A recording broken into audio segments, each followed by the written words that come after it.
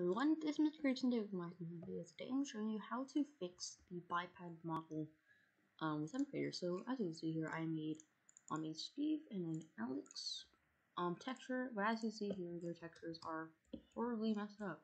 This right here is the biped model. That is the default, I guess, player model for MCreator. As you can see here, this clearly does not work, and I'll explain why in a minute. But yeah, this is definitely not a player model. This right here is actually supposed to have an armor texture in it, but it's called a biped model, and you should be able to use skins or player textures on here. So I'm going to show you how to fix that. But you will need another program called Blockbench, because Blockbench, not only is it a 3D modeler that is really great, but you can also make these things called skins. And skins are actually just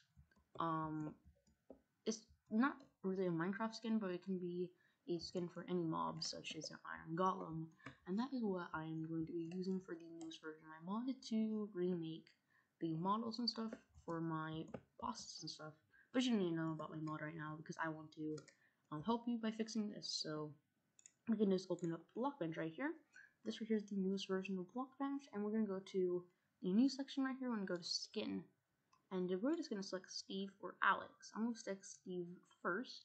I'm going to keep everything the same. You can keep pose on or off. It doesn't really matter. And just hit create. And now what you have to do is you're going to go to file up here. And you have to go to convert project. Because right now it is a drop of block item. And it can only be exported in OBJ wavefront models. And that is not what MCreator uses for entities. So you have to go to modded entity and you have to click confirm. But now right here is an entity, but it does not have its texture yet. So once you have your skin texture, you just want to go to this import texture button right here, and then we can go to our texture right here, and I'll just select the new Steve here, and as you can see, texture works perfectly.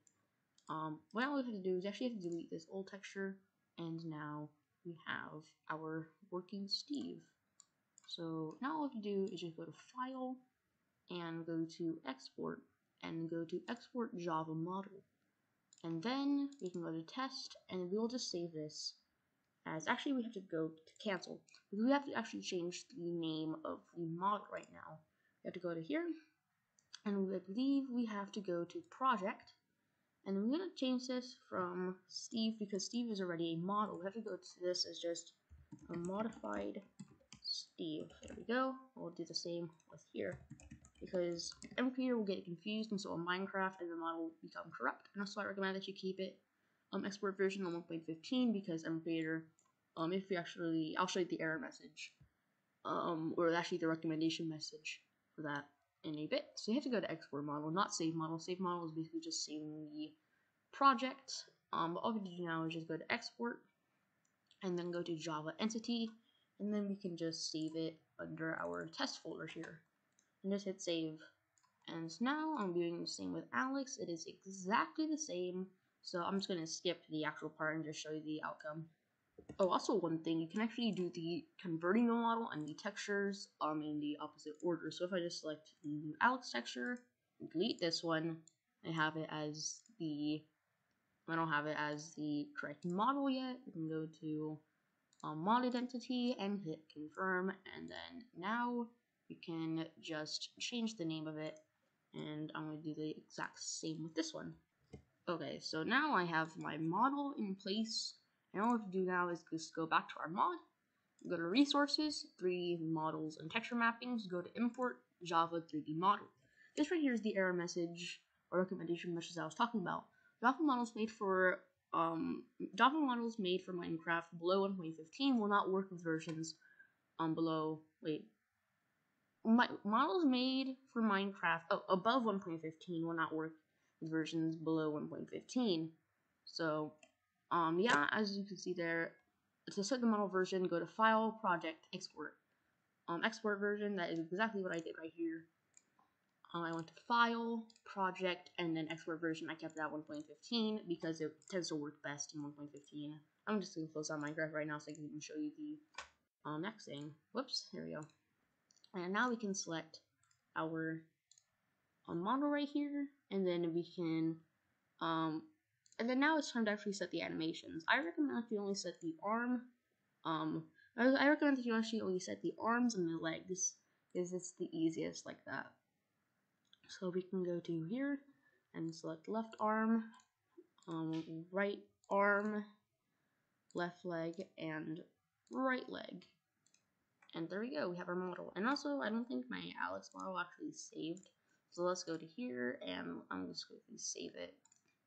Let's call it the modified Alex. There we go. And now I can import this once again and do the exact same thing. Here we can do the left. Wait, is this? Wait. Okay. Right arm, left arm, right leg, left leg. There we go. And that is all we really need to do. And now I'm actually gonna make. I'm gonna copy these. I'm gonna call this Steve new.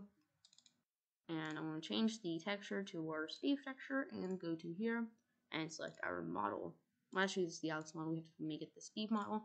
I'll call this Steve new. I'll just duplicate that and call this one Alex new. And then we can remove this, change the model, and change the texture. Now just making sure everything is complete. Yes, it is, and I'll show you the difference in game. So as you can see here in game, we have our messed up models. So let me actually spawn in Alex. As you can see there, those are horrible, horrible creatures that don't deserve to live. But now we can actually get our brand new models, which are the Steve new and Alex new. And as you can see here, if I spawn them in, they actually work. Look at that. That's cool.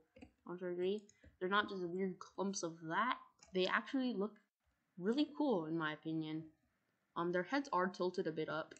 That actually tends to happen if we get a zombie. A similar thing probably should happen. Actually, no, it doesn't, since they're not the same models. But you can actually change that by, I believe, unselecting pose, or just changing up the model a little bit in block bench. But this right here is just the regular default way you do it. And I'm gonna actually fight this thing just to show you that that the animations all work correct. Let's see if I just hit it. It'll start to attack me. And some of the animations are correct, but I don't think that the attack animations are correct. Yeah, attack animations don't really work. So that's the only downside with this. If you actually know how to set the attack animations, then do that. Or also you can leave a comment down below in the description if you want to just want to do that. But it's okay if you don't have to. So yeah, see you guys next time, and goodbye, guys. Oh, actually, if this tutorial was helpful for you, it would be greatly appreciated if you were to like the video and subscribe, because it really helps out the channel. We have seen a massive growth in subscribers over the summer. So yeah, I really thank you guys so much for all the support recently. I'll see you guys next time. Goodbye, guys.